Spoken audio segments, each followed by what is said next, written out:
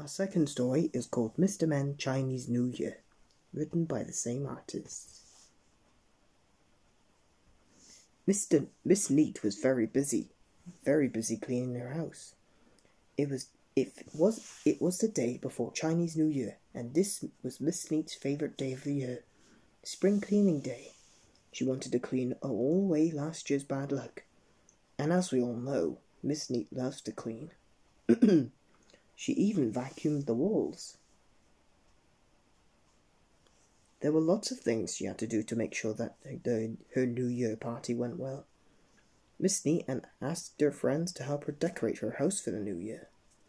Miss Sunshine put up the flowers, Miss Lucky hung the paper cutouts for happiness, and Mr. Tall hung the lanterns high up in a tree. Very high up. And then Mr. Wrong hung the lucky Chinese poems upside down, which turned out to be right way up because it was lucky to hang them upside down. It's not often that Mr. Wrong gets something right. Red is the good luck colour for the Chinese New Year, and Miss Neat made sure that there was lots of red in her house. For extra, Mr. Silly got out the red paint and painted the doormat. Miss Neat didn't think this was very lucky. What a mess. Miss Splendid used the coming celebration as an excuse to buy a new hat, a truly splendid red hat.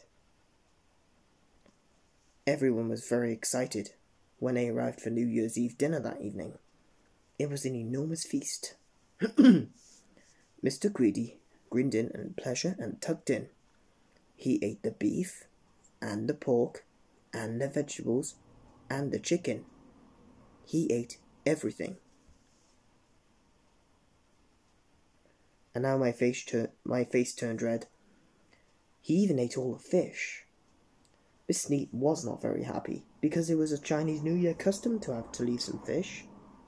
Greedy old Mr. Greedy. Each New Year was represented by a different animal. There were 12 animals, and Miss Naughty was born in the year of the rat. After dinner, she crept up behind Miss Shy, wearing a rat mask.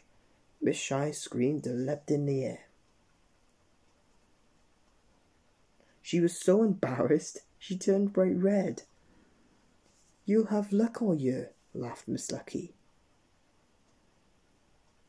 The next day, Mr. Muddle led the dragon dance down the street. Unfortunately, what followed Mr. Muddle's lead was a terrible mixed-up muddle. After this, everyone gave each other a red envelope with a gift of money inside. Well, not quite everyone. Every time Mr. Mean tried to give away his red envelope, he just could not bring himself to do it. He truly is the meanest man in the world. On the last day of the New Year celebrations, Miss Neat invited all her friends around to her garden. She had bought lots of fireworks because the loud bangs would chase away all the bad luck for the next year. But she had not counted on Mr. Bump. Mr. Bump is not a very lucky person. In fact, he was not lucky at all.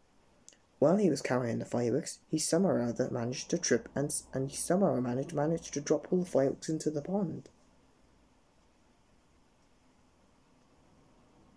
"Oh no," cried Miss Neat. However are we going to chase away next year's bad luck?"